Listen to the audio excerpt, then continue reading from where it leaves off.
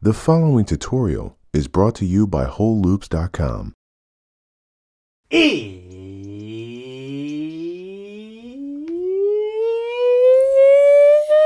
It's production time. I'm Reid Stefan, Realest puppet in the game.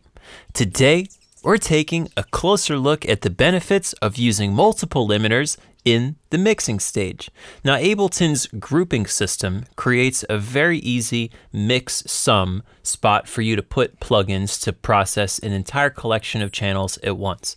So I've taken my song I'm on a Cloud and grouped all the channels up into drums, synths, and vocals. And I've then taken the drums and synths group and combined them into a new group called instrumental. So my entire song is consolidated down into two mix sums. And then down here on the master channel, I dropped a Slate FGX, which is a great mastering plugin.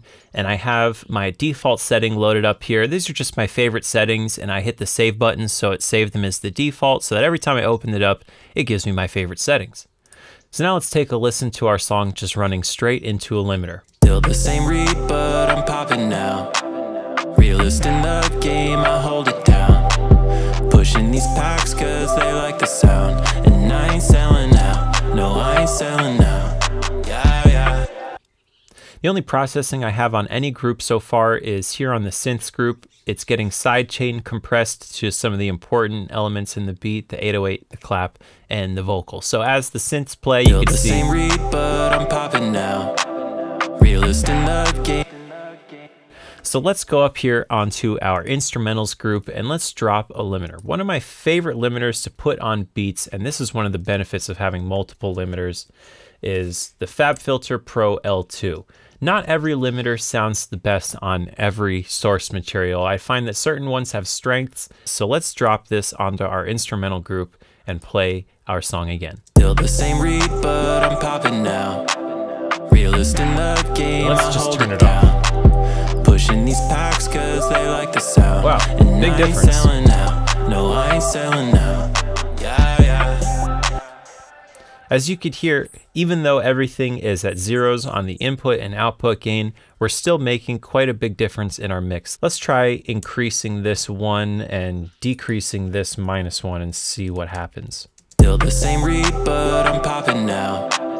Realest in the game, I hold it down. And without it. Pushing these packs cause they like the sound. And I ain't selling out. No, I ain't selling out. Yeah. And why you hating? I been stacking moolah. The signal after the limiter is getting combined with the vocals, so there are a couple of peaks for the final limiter to control, but compared to having the entire drum kit smashing this thing and then the synths and the vocals on top of each other to then further smash this thing, you could see that using multiple limiters to spread the workload across allows you to use them all in a much more subtle and transparent way. Are your beats too respectful? Do your sounds sound a little weak sauce? Maybe you just need some disrespect.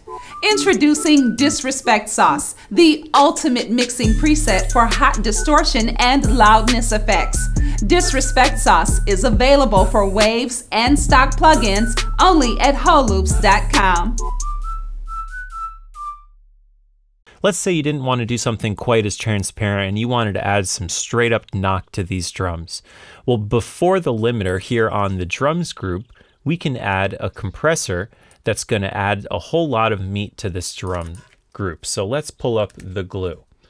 I prefer these settings right here, just a little bit on everything. When I'm doing my drums, I like using a high ratio and turning this peak clip on. Now let's take a listen to our song with the glue on the drums group, going into the fab filter, and then going into our final limiter. Still the same Reid, but I'm popping now. Realest in the game, I hold it down. And turn the glue off. Pushing these packs cause they like the sound. And I ain't selling out. No, I ain't selling out. Yeah. And why you hating? I been stacking moolah. And I could slow down, but won't do that to ya. And I could cool it, but I'm really too hot. Still the same Reid, but I'm popping now. Realest in the game, I hold it down. Huge difference. Pushing these packs cause they like the sound. And I ain't selling out. No, I ain't selling out. Yeah. take a look at the Fab filter. We're not even hitting it that hard. That's the magic of this trick right here. We're not even hitting the Fab filter that hard, even though we are smashing this plugin. And it really says a lot for whatever's going on here. I'm not really sure what happened when Ableton took the plugin and made it their own, because what this plugin does is magic. And I find what the Ableton version does is the opposite. But man, Cytomic glue on your drums group like this, and definitely include the 808 in your drums group. Still the same Reid, but I'm popping now. Realest in the game. Now this is not completely limiting our drums.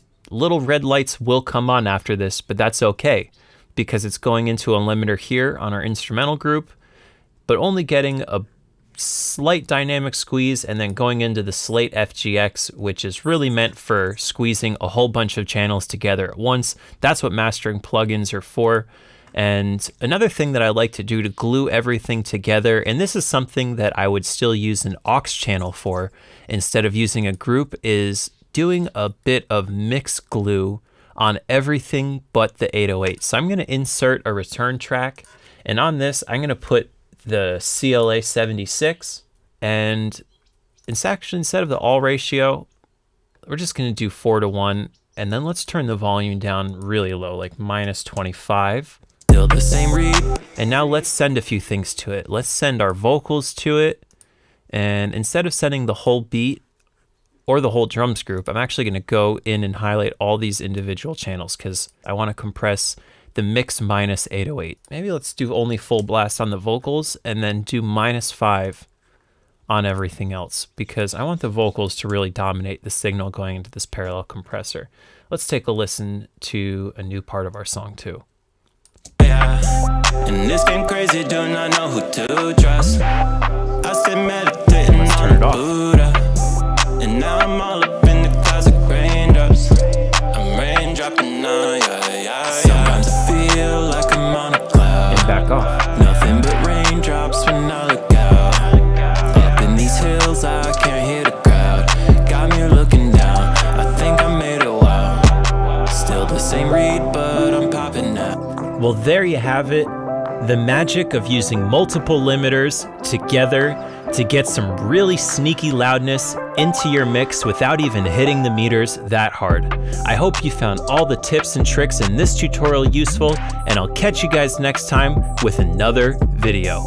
Peace out.